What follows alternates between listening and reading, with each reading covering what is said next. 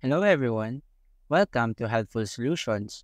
In this video, I will show you how to duplicate a survey on Qualtrics. First, open your browser and log in to your Qualtrics account.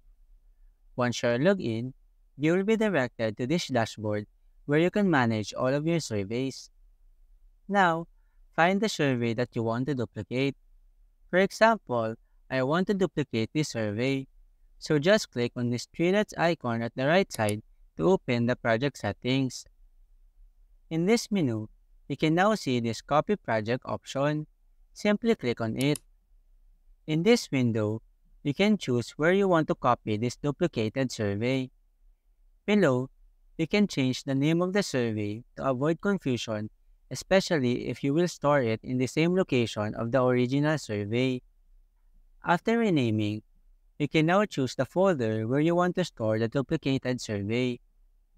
Once you are done, just click on this Copy Project button to finally duplicate the survey.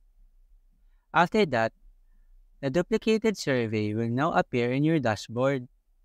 Now that you have your duplicated survey, feel free to edit questions, add new ones, and make any necessary adjustments. This is where you can customize the duplicated survey to meet your current research goals. After making changes, you can now launch it by clicking on this Publish button. After that, your duplicated survey is now ready to accept responses from your selected respondents. So that's it. That's how you can duplicate a survey on Qualtrics. If you found this video helpful, please don't forget to subscribe to our channel for more tutorial videos like this. Thanks for watching.